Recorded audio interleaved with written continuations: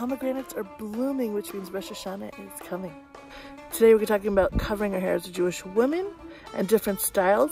Really bright. And as you can see, pomegranates, they have crowns, and the Jewish women see their hair covering as their crown. So let's talk more about that as I answer your questions. You're beautiful. You're beautiful. And stay tuned to the end because I'm going to do a hair wrap with something we have around the house that is not a scarf. This is a shirt, so. 1, 2, 3, 4.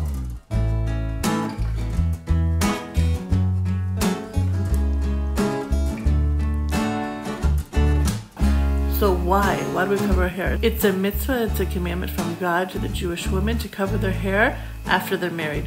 Before, it doesn't matter. After, there's a special light that comes down the chuppah that's so holy and so bright that to contain it, we cover it.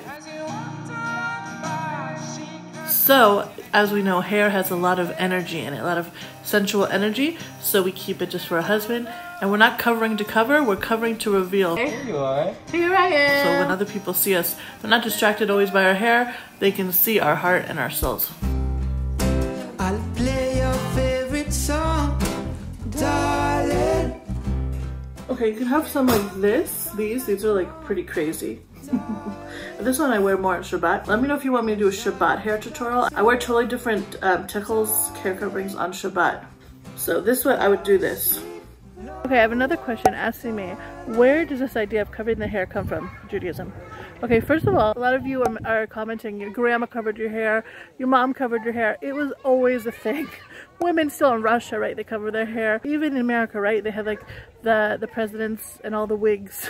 It was a thing, it was just natural. Okay, so the source of this in Judaism, it's called a sota, when a woman is unfaithful. And they had her, the sages of the time, take off her head covering. It was a way that she was very embarrassed because this is like part of her clothes. You know, when you're covering something like your clothes, you feel naked without it. So this is a part of me actually that I feel extremely uncomfortable if it's uncovered. Even with my mom, like I cover my hair. I don't know, it's something, I don't know what it is, but it's extremely sensitive. So anyway, so what they did was she uncovered the hair and it was embarrassment. So this is the source of it, that a Jewish woman covers her hair. Okay, so this is how I would usually wear this one. It's bright, but it's not like crazy bright the way I think I'd put it in the front. But this one's fun. I'm not bow up top. As you can tell, I like bright colors, so okay.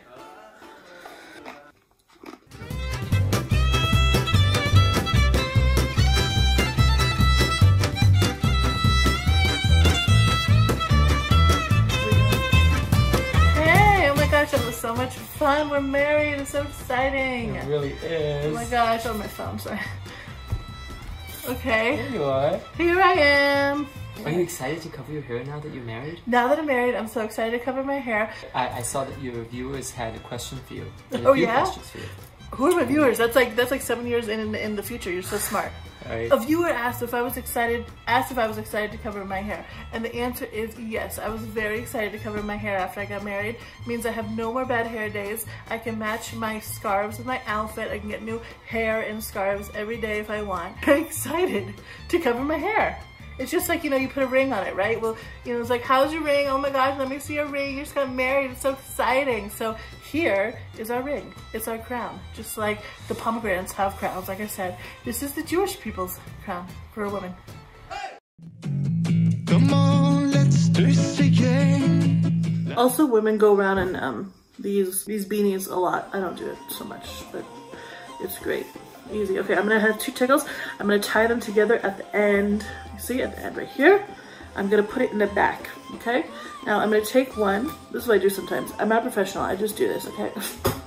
You put it, oh, okay, so this is, see, this, I don't know, Jay. Okay, go like that. And you take the other side here. Okay, now I'm going to twist these together. Come on, let's twist again, like we did last summer. And the rest of the world, you have a bachelorette party, right? Like, people take off their clothes. But in Judaism, you put on your clothes. In Judaism, we have something called a ditl party, with women come together for the new, soon-to-be bride, and they put on, they show her how to cover her hair, they get her some tickles and some scarves and hats. It's like a whole thing, and it's a whole party, and it's a spiritual thing.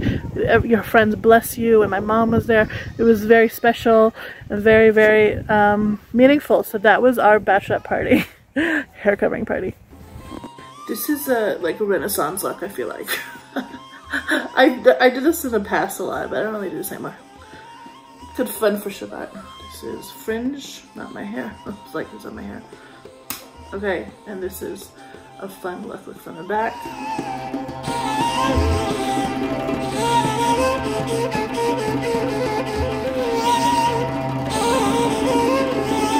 If you like videos like this, dip the thumbs up in some honey. Subscribe, I'd love to see you again, and I thank you guys so much. I put my faith in the only one. I put my faith in these things that I've done. Put my faith in the loving one. I put my faith in love.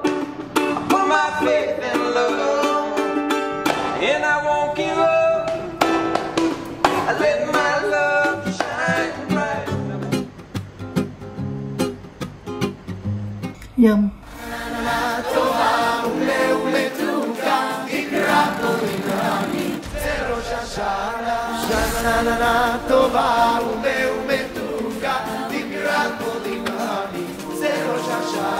These pomegranate breads are super easy to make, and they're fluffy, and they're so much fun. Awesome decor for your Rosh Hashanah table, and all ages will love it.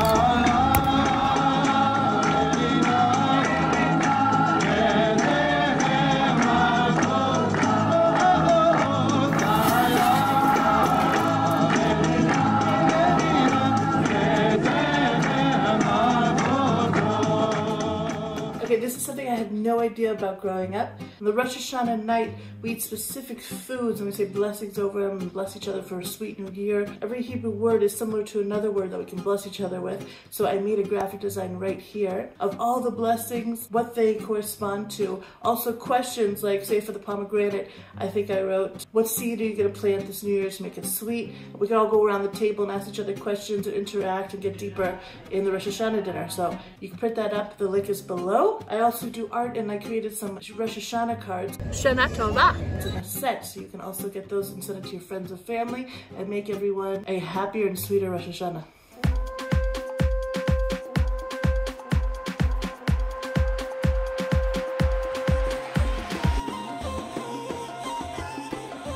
Okay, I used to have like tons of cute hats. I don't really anymore, but this is one. It's good in the summer to keep the sun away.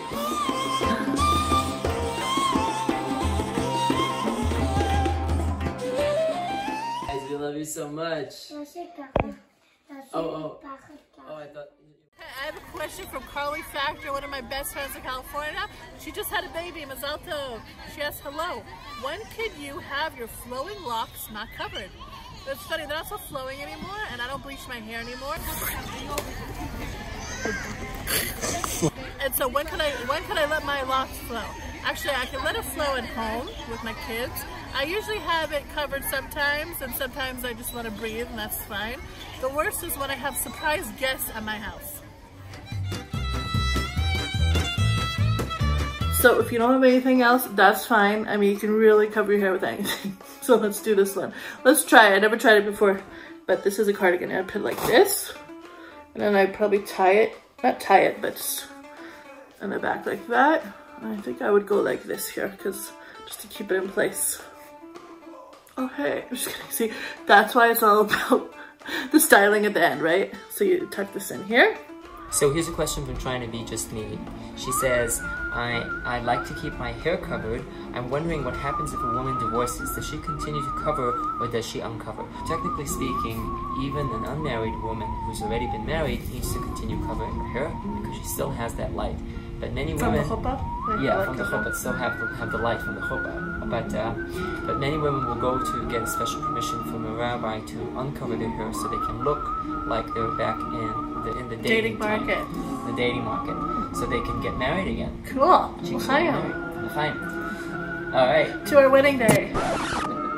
Okay, so this is a shirt. So again, just look around, see what you have fun with it. You know, you don't always have to like go online and buy stuff, you know. Just look around in your closet, see if you have nice leggings, which is crazy, I know. Nice shirts, which is crazy, I know, but not that crazy. And just do it.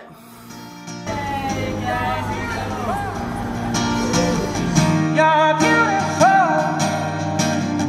You're beautiful. It's true.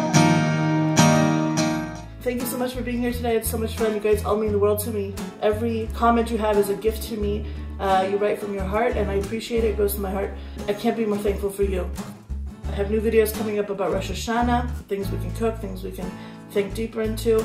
So may you guys have a wonderful day. May God bless us, that everything we'll do will be very sweet, and we will reveal our true and awesome self to our loved ones. And may God always bless us with sweet, happy days. Happy days. Okay. See you guys soon. No, because I look a little crazy. Just say you're fine. Thank you. You guys are amazing. Hey, what are you doing? I'm drying over this. Today we're gonna go. Today we're gonna. Oh, tell you when. And here's a question. What's her name? I'm trying to be just me. Just sit up. Just a second, give it to you. Let's do that. Okay, ready? Go. Hold on, I have to do.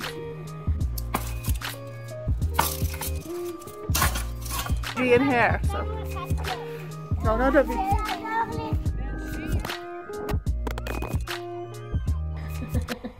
Okay, great. Did I say anything else? I'll put some videos here you guys can see between now and the next upload. You guys are the best. You're beautiful. You're beautiful.